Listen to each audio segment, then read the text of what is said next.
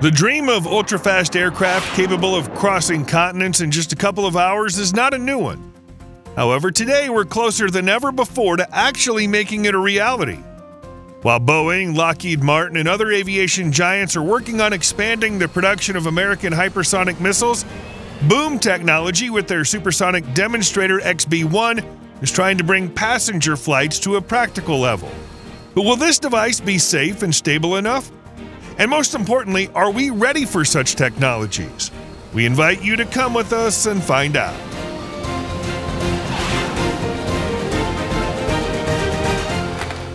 Once upon a time, aerospace historian Richard P. Hallion, a founding curator at the Smithsonian's National Air and Space Museum, very aptly noted that faith in the hypersonic future and its unconditional acceptance is akin to faith in the second coming.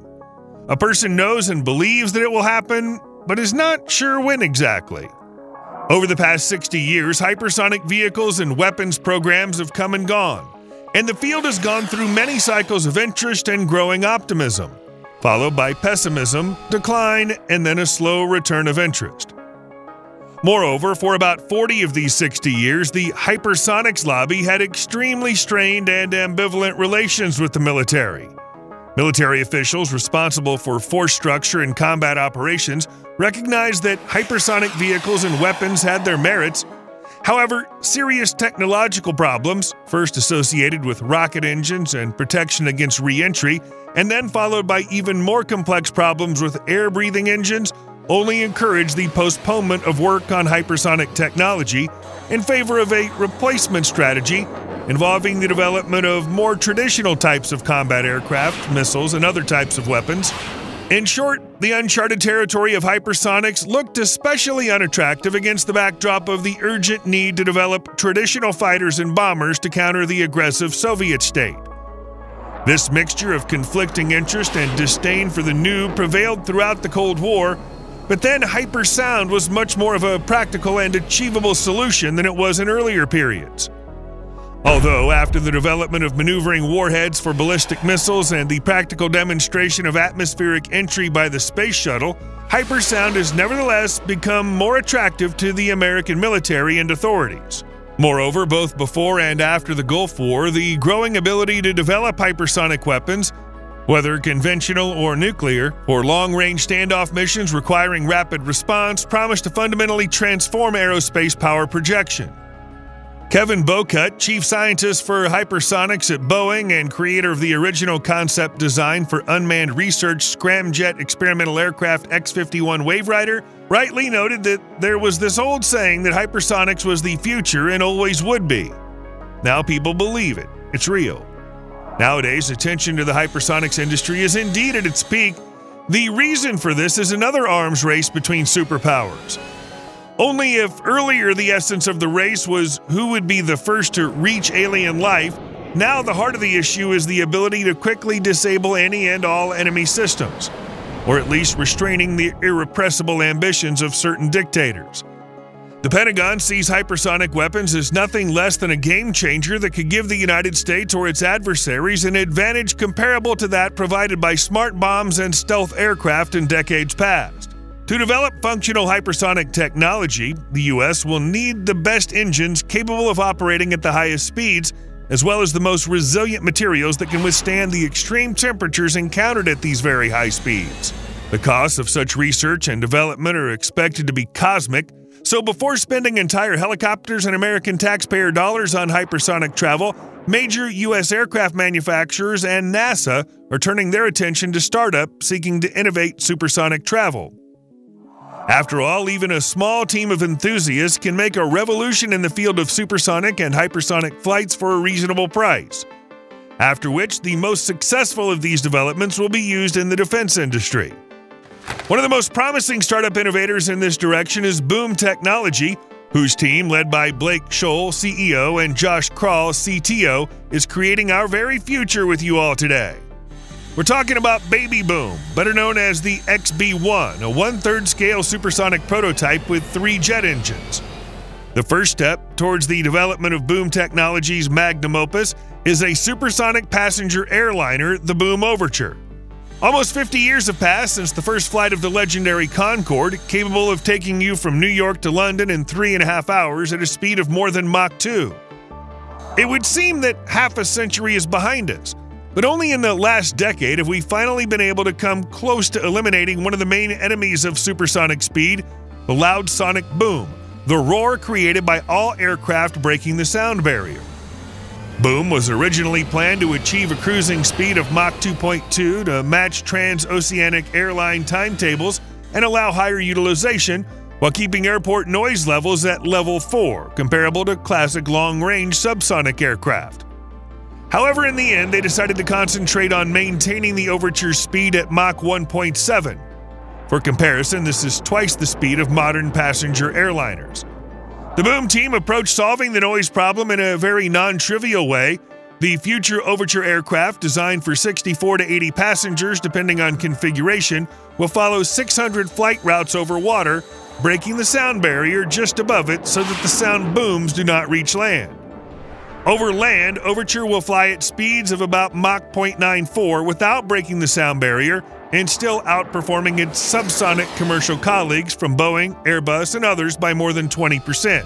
Additionally, in the future, the Boom technology team can use the Quiet Boom developments from NASA, which is actively testing a new experimental supersonic vehicle, the X-59 Quiet Supersonic Technology, also known as Quest. But before we dream about the final Overture, with the first passenger flight planned for 2029, let's still return to Baby Boom. The project was presented back in November of 2016, after which it was intended to carry out its first subsonic flight before the end of next year from Edwards Air Force Base, California.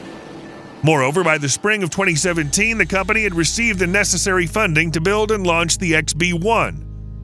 The XB-1 measures up to 68 feet in length, which is even longer than the Lockheed Martin F-22 Raptor fighter jet, which comes in at a more modest 62 feet in length. But with a wingspan of 17 feet, the supersonic vehicle does not even come close to the brand new F-35 Lightning II, also from Lockheed, which sports a modest 35 feet. However, the swept wings of the Baby Boom are not simply the whim of some engineer, but rather due to the stubborn laws of physics. Pressure waves form in front of the aircraft as it accelerates in the air until they coalesce into a strong shock wave. Those shock waves, which are responsible for sonic booms, generate drag as they interact with aircraft surfaces. It's called wave drag, and it increases resistance by 50%, 100%, or even more. This is what requires the XB-1's 3 engines, the General Electric J8515 with variable geometry air intakes and exhaust pipes, to produce equivalent thrust to counteract supersonic drag and maintain flight. The task of the Boom technology specialist was to minimize this effect by individually designing the device from nose to tail. This, in fact, is where the wing sweep legs grow, as well as their small thickness, which reduces the cross-sectional area and wave resistance. The main body materials of the XB-1 are lightweight composites, titanium, and stainless steel.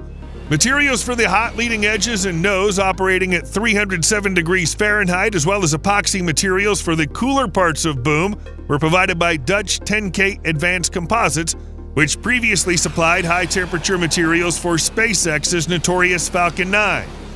The basis of the Baby Boom glider is intermediate modulus carbon fiber epoxy, with high modulus fibers for the wing spar caps and bismaleimide pre-peg for the high-temperature leading edges and ribs. The rear fuselage, which houses the engines, is made of 90% titanium, with the remaining 10% made from A286 stainless steel, an iron-based superalloy used in applications that require high strength and corrosion resistance at insane temperatures of up to 1300 degrees Fahrenheit and even higher levels. The thermoregulation environmental control system uses the fuel as a radiator to absorb cabin heat, and the XB-1's engines are powerful enough to fly up to 1,200 miles at speeds up to Mach 2.2. By the way, the designers intend to use J85 only on a demonstrator. In Overture, these will be replaced by Boom Technology's own turbofan engine called Symphony. The team's announcement came shortly after the big 3 engine makers, Rolls-Royce, Pratt & Whitney, and General Electric, as well as CFM and Safran, abandoned the idea of developing a new engine, citing high costs. Assisting in the development of Symphony will be Kratos Florida Turbine Technologies, FTT, subsidiary, which will undertake some of the design work.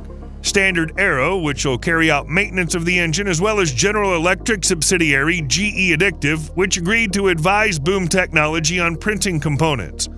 By the way, the FTT team included specialists who were previously responsible for the Pratt & Whitney F-119 and F-135 engines, which were installed in the American F-22 Raptor and F-35 Lightning II fighters. The thrust of the new engines will increase greatly in the future, from 12,900 pound-feet for the Baby Boom to 140,000 pound-feet for the Overture, where each of the 4 Symphony engines will provide 35,000 pound-feet at takeoff. Although the first flight was originally planned for 2021, the massive pandemic and increased testing pushed those plans back until March of 2024, when Baby Boom was able to stretch its wings for the first time, marking a major milestone in Boom Technology's Supersonic roadmap. In 2023, the team received its airworthiness certificate from the Federal Aviation Administration, completed an extensive flight readiness review, and successfully executed a series of integrated ground and taxi tests. However, before reaching the required supersonic speed, the XB-1 will have to complete 10 subsonic flights, the 7th and 8th of which took place quite recently in early November of this year. During said flight, the aircraft managed not only to set a personal speed record of 629 miles per hour, or about Mach 0.82 at an altitude of more than 25,000 feet, but also once again defy the skeptics, confirming the stability of the structure at high speeds. So unless some critical changes occur in the plans, the team intends to close its milestone in the form of the 10th flight and break the sound barrier, reaching a speed of Mach 1 by the end of 2024.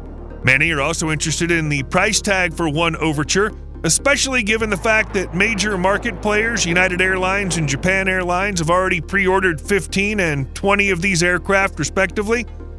So preliminary, it ranges from $200 to $250 million, which, taking into account the price of the entire XB-1 project in the region of $200 million, looks like a very impressive amount.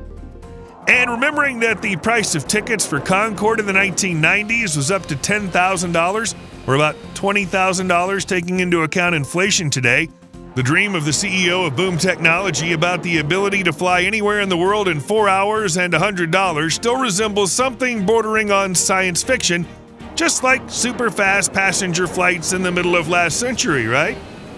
What do you think? Will the Boom team be able to bring supersonic transportation to mass adoption? Or are we still not ready for such progress? Be sure and share your thoughts in the comments below. And if you enjoyed the video, please leave a like, subscribe to the channel, and hit that notification bell for more content like today's. Thanks for watching, and we'll see you in the next one.